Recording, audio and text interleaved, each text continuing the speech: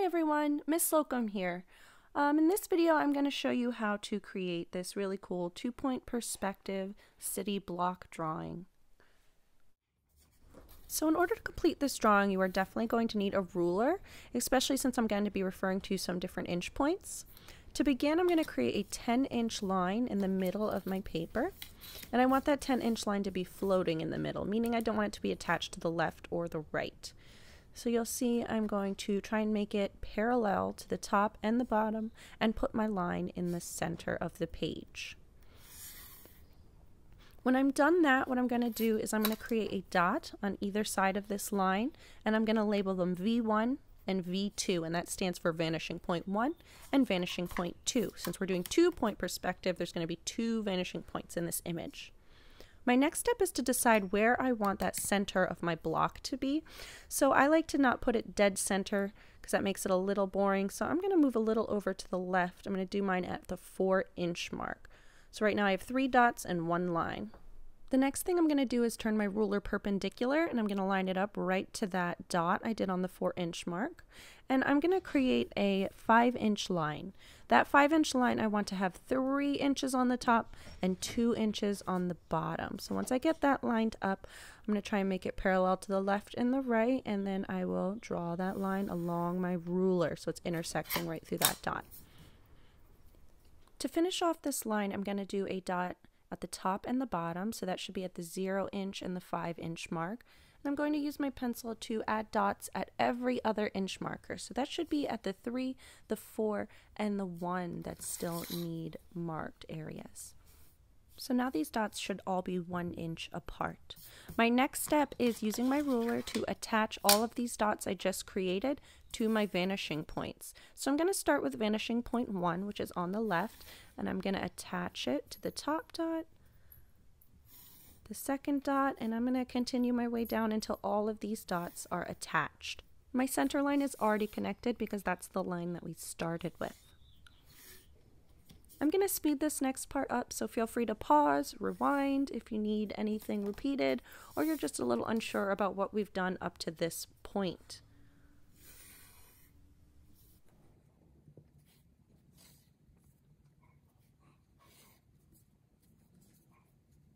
When you're finished with this step, you should have what looks like a sideways diamond with lots of lines inside. If you're following along with the step-by-step packet, we're now moving to page 2. Now it's time to start forming our buildings. So what I'm going to do is I want to measure out from that center line I have, and I'm going to go about 1.5 inches. Now I could do 1.5 on the other side as well, but I think I want my building to be a little more narrow on the left, so I'm only going to do it at 1 inch. And then I want to turn my ruler and make sure it's parallel to the center, and I'm going to draw either side of that corner building.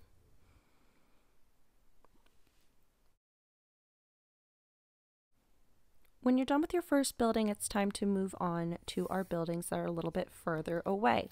Now, when you're drawing with perspective, it's important to show that things are getting smaller and closer together as they get further.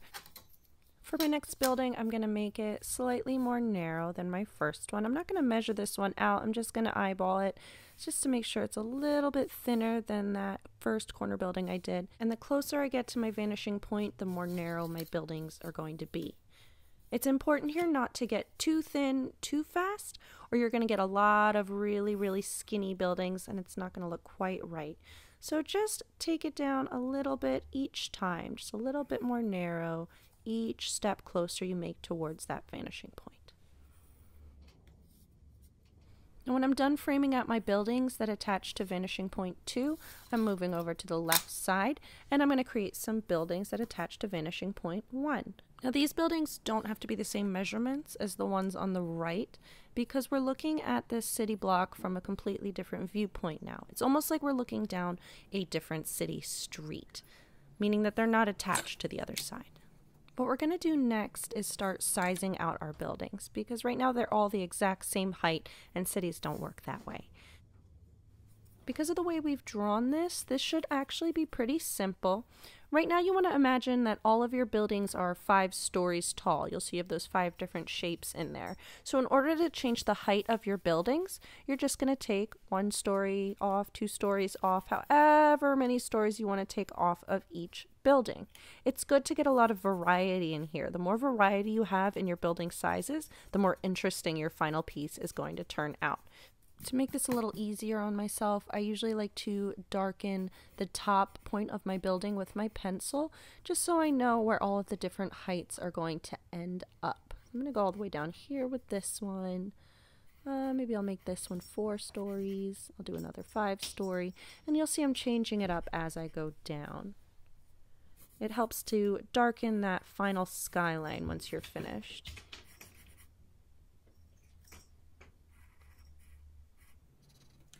Now, to help with any confusion, you always want to go in and erase all of these extra lines that we have there. When I'm done, I'm going to do the same thing on the other side, but I'm going to choose different building heights. The only building that has to match is the one that you're oh, we have a visitor. This is my cat Kylo. I guess he wants to draw too. All right, buddy. So as I was saying, the only building that has to match on both sides is that center building because it is attached. All of your other buildings could be completely different heights from the other side. So maybe this one will be 3 stories, and then I will do my next building. This will be another 5-story building, and you're going to carry that down all the way to your vanishing point 1. Now let's say you want a building that's taller than 5 stories.